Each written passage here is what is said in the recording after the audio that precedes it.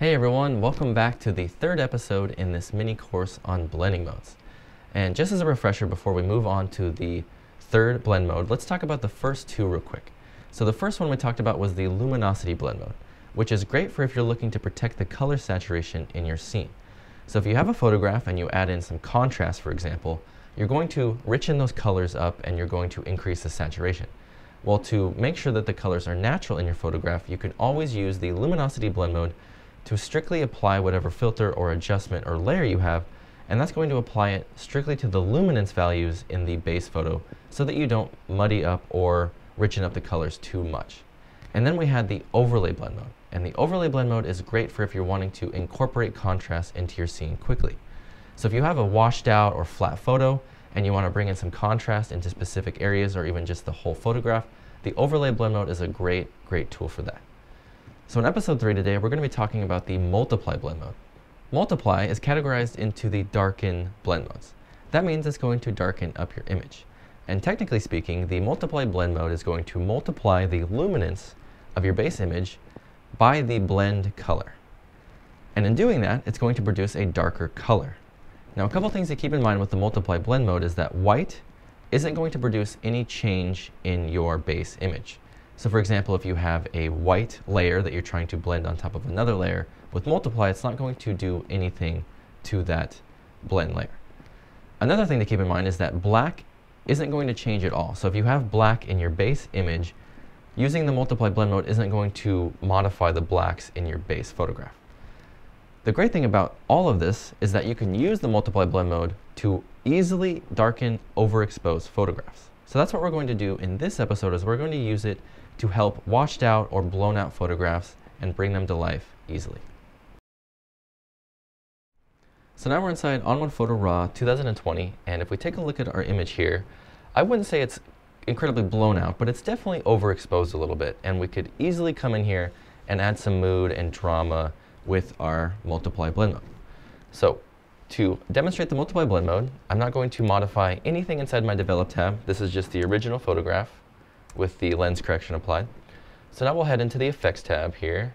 I'll add a filter and I'll add the curves filter. And the multiply blend mode is one of those blend modes where if you don't have anything applied in a filter or an adjustment, it's still going to darken your image. So if I go into my blending options here for my curves filter, and I go into my mode, watch as I go down to multiply. So keep an eye on the photograph, and then I'll click multiply. Immediately will darken up the photograph. And already, just by putting that multiply blend mode on, if I click in here, it's already a more interesting photograph because it's darkened it up, it's taken all those washed out highlights, and it's added in some nice mood, and it's a more engaging photograph in an instant. And just like many of the other filters and adjustments in Photo RAW, I really like to apply these things selectively. So if we just want to moody up the sky area here, we can do that with that multiply blend mode. So I'll just hit M on my keyboard, that'll grab me my masking bug.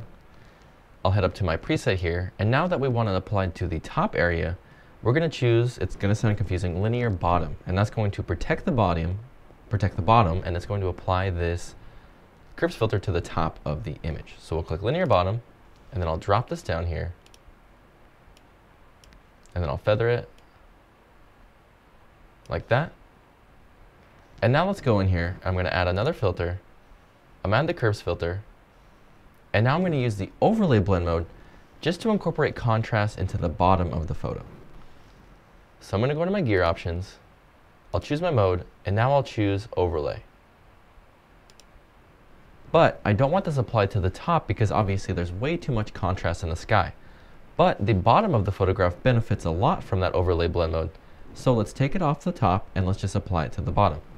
I have my masking bug selected already. Now I'll head up to my preset and I'll choose linear top. Now I'll just drop that down in the middle. And now if we hit the backslash key on our keyboard to view our original,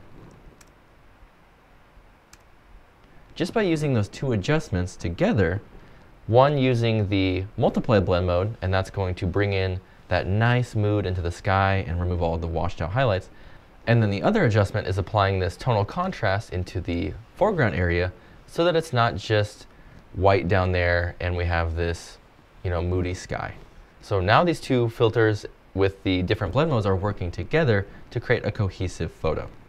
So if I go over to my filters, and now if I turn off my overlay curve, that's removing all of the contrast in the bottom. And now if I head down to my multiply curve, I can turn that off.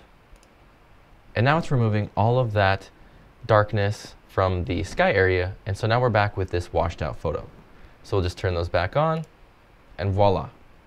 A much more interesting photograph simply by using two curves filters that don't even modify the tone curve, and then using two blend modes. So let me show you the multiply blend mode on just one more photo to give you a better idea of when you should use it. So I'm just going to hit F on my keyboard to pull up these landscapes. Then I'll just head over here. And just immediately looking at this photo, we can see that it may not be an overexposed photograph, but the top area here, since it's really foggy, could use a little bit of TLC. So let's go over to our effects tab. I'll add a filter. I'll add the curves filter. And then we'll go into our blending options, mode, and we'll choose multiply. So now, if we turn this off and on, it immediately kind of glues everything together with that contrast and lowering the exposure a little bit. And it just makes a much more even, much more detailed image. And if we turn this off and on, you can see it even livens up these colors in here. So the multiply blend mode is an awesome tool if you're looking to dim down a photograph, darken it up a bit, and you can always apply these adjustments and filters and layers selectively in Photo Raw. So try out some masking when you can, go in there, play with the blend modes, and that's really the best way to start learning about them. If you like this video, please like and subscribe to our channel, and stay tuned for more On1 videos.